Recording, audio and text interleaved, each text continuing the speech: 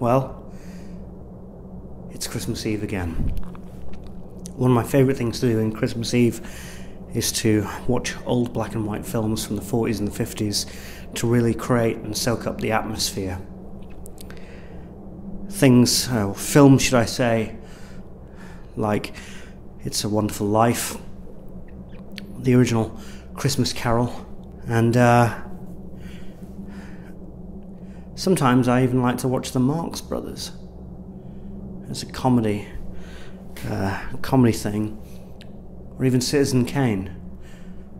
Anything from that really old, early era of Hollywood, or the Golden Age. The reason being is because I think that creates such a beautiful, luxurious, silky, nostalgic atmosphere.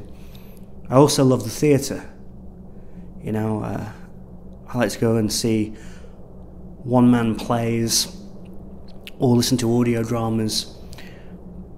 Just anything rich with literature and atmosphere, because that to me is what this period can invoke. And that's the same with winter fragrances. I love fragrances that create a buzz, create a mystique around themselves. That's what I like to wear in the wintertime. And so I present to you some of these fragrances I've never mentioned in a list like this before. Some are fan favourites, but I tried to shake things up a little bit. But one thing's for certain, these are not necessarily cosy or comfortable, but they're atmospheric, they're unique, they're thought-provoking, and let's just get straight to it. I have an honourable mention. This is Tom Ford. Tom Ford's going to do really well on this list. It's Tom Ford Noir. We want to talk about atmospheres and things of that nature. This to me is like a gothic graveyard in the fog.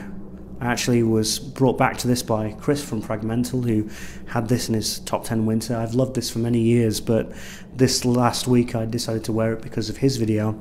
And I remembered to myself how much I loved it. It's a beautiful, beautiful, gothic, atmospheric, mysterious fragrance. So that's an honourable mention.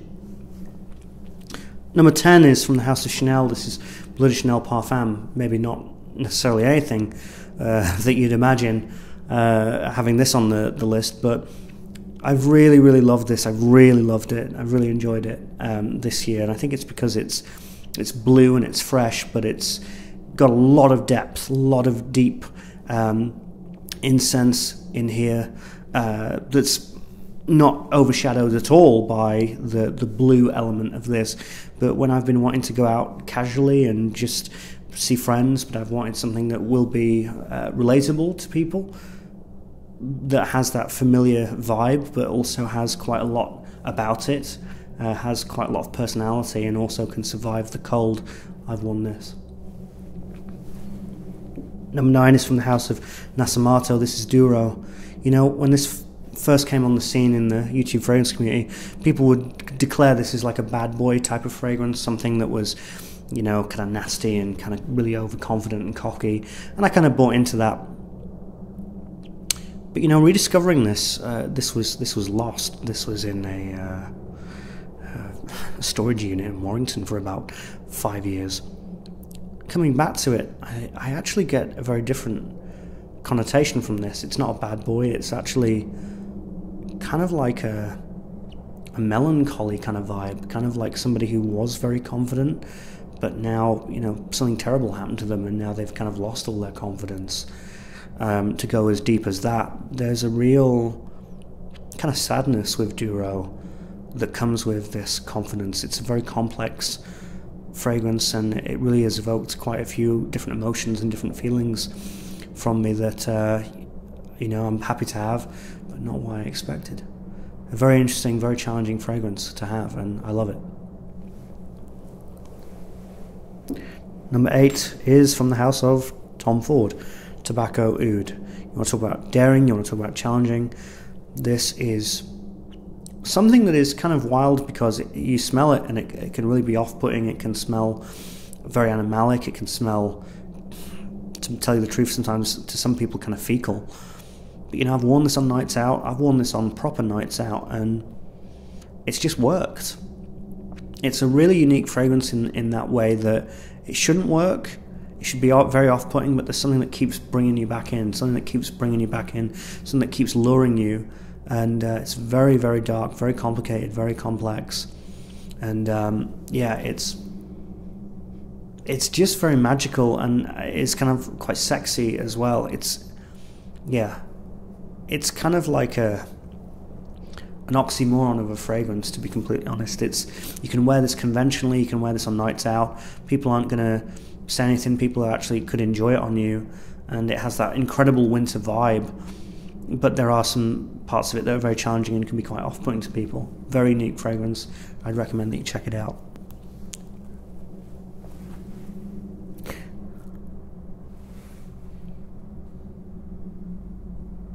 Number 7 is from the house of Hugo Boss, Boss Bottled Absolute. Need I say any more?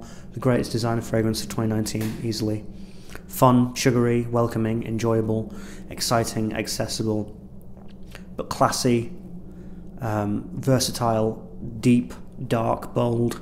You can wear this in really deep, cold, freezing weather. It won't even nudge. It's solid performance. I did a review of this.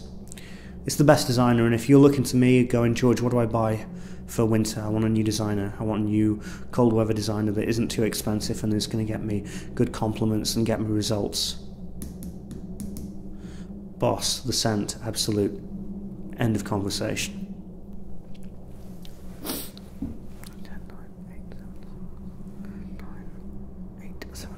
Number 6 is from the house of Prisoner, Snezhnaz Quarin.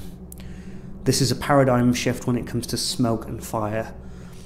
Smoky and fire fragrances usually just kind of go, right, there it is. What do you want? You know, it smells like you've blown out a candle or you've set a house on fire or something. This takes those really, really resinous, smoky, fiery elements and then adds a lot of sweetness, adds a bit of vanilla, and gives you something that is both challenging but pleasant and warming and actually kind of caramel-like. It reminds me of like Werther's Originals, if anybody knows what those are. It's like Werther's Originals and you're eating them, but you've just set half a forest on fire, if that makes any sense. Number 5, Aaron Terence Hughes. Tobacco, what's the order again? Tobacco, oud and vanilla. I can sometimes get the vanilla and the oud mixed up. Tobacco, yeah, oud and vanilla. Yo, wow.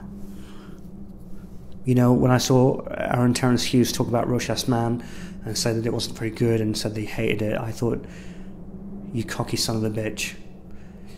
You better walk the walk, mate. And when I met him, he gave me this fragrance, and he was very lovely, very nice. He's a very big personality. He's quite challenging in himself, but he is who he is.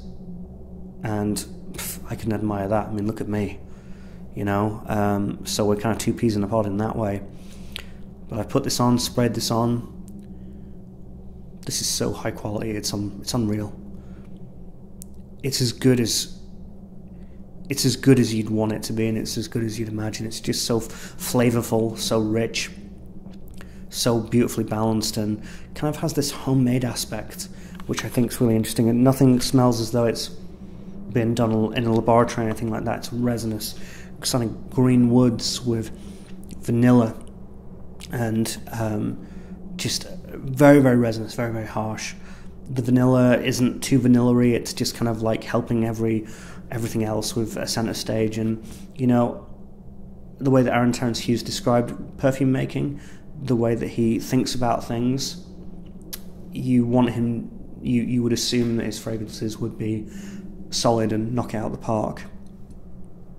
And trust me, no bullshit, they are everything that you would think that they would be. Number 4 is from the house of Creed, Royal Oud.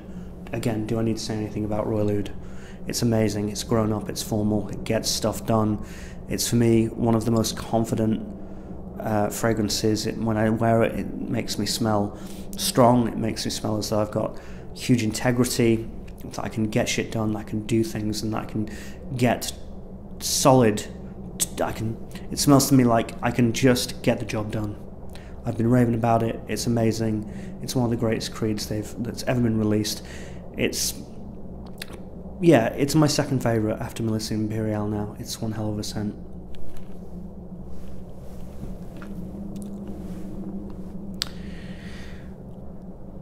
Number 3 is this bad boy right here, Xerjoff 400. This has this was nearly number 1, to be honest. This was gunning for number 1 because it's got every single thing that I'd want out of a winter fragrance, but with a little bit extra, a little bit more. Like, it's got this beautifully incense-like jasmine. It smells like a jasmine incense stick with vanilla and fruit and just a huge inordinate amount of sugary sweets with this resinous woody incense in the background. It's magic. The word that I would use to describe Xerjoff 400 is magic. You know, it's got an aura within itself. It tells a very, very beautiful, epic tale of itself. And I mean, you look at the bottle, it looks like a jewel. It looks like something from, like a Christmas film or a Disney film where there's magic and powers and princesses and all that kind of stuff. And this fragrance is all of that. The only problem is that it's been a bit hard to wear, especially just casually. And that's why it's not been number 1 this year. But number two could be a bit of a shocker for some people. This is Fève de l'Échouse. This has been my number 1 for many, many years now. And I still love it, I still adore it. I think it's still one of the greatest fragrances ever, especially for me. It creates such an amazing, solid first impression to people. It gets a ton of love, ton of attention. I think this was my number 2 most complimented of all time. It's just a powerhouse. It is everything that I have wanted out of a fragrance, and I'm running out a little bit now. I'm going to get a 250ml.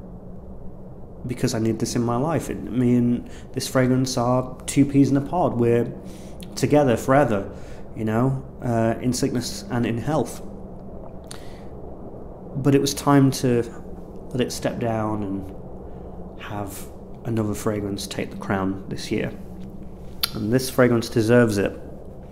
This fragrance is my number 1 because it has worked very hard to get here. It's an incredible, beautiful fragrance, stunning fragrance. Maybe not as strong as it once was. I can tell that it's been reformulated a little bit. But there's only 1 fragrance left, and some of you will know what it is.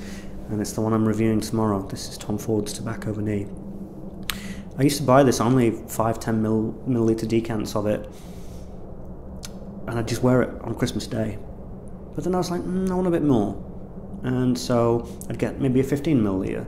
And I was like, might as well just get the 50ml. So I got the 50ml. I think it's going to be number 6 in my winter list, number 5. And then this year I just thought, you know what? I adore this fragrance. I love this fragrance so much. And now I've got memories with it of when I went to Estonia, which was a very, very fantastic time. One of the highlights of the year. It's winter in a bottle. I used to say it's Christmas in a bottle, but it is basically now winter in a bottle. It's all the magic, it's all the festivities, it's all the mince pies, it's all the eggnog, it's all of it. And it's well deserved to be the king. Tobacco Vanille, Tom Ford, is number 1. As you can see, it's a little bit bruised and battered. That's because it didn't have the most pleasant plane journey to Estonia, where I shot a review of this, which will be airing tomorrow. Anyway, I hope that you enjoyed this winter list. Enjoy the excitement, the anticipation. Enjoy being with your family. Enjoy being with your loved ones. Enjoy being warm. Just enjoy Christmas. It's only once a year, and it's a very magical time of the year. I will see you tomorrow in Estonia. How cool is that? But until then, Merry Christmas Eve and the Fragrance Press.